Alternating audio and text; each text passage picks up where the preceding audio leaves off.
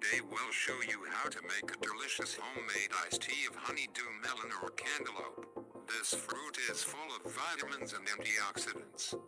Begin by dividing the honeydew melon in 2 bites.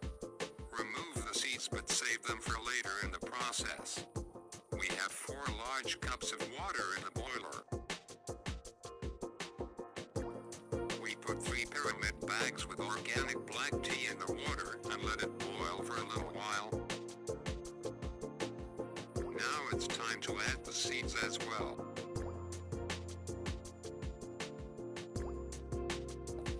And lemon if you want a little stronger flavor. Now we will make the smoothie. We have to admit we love raspberries. Yes, honeydew melon and raspberries are a really good combination.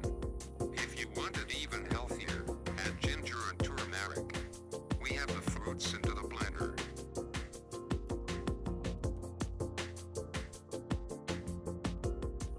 Let the blender mix it all together for you.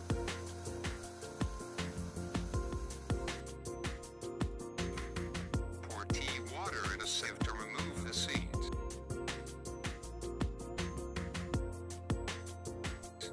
Stir into the pan and add lots of ice cubes.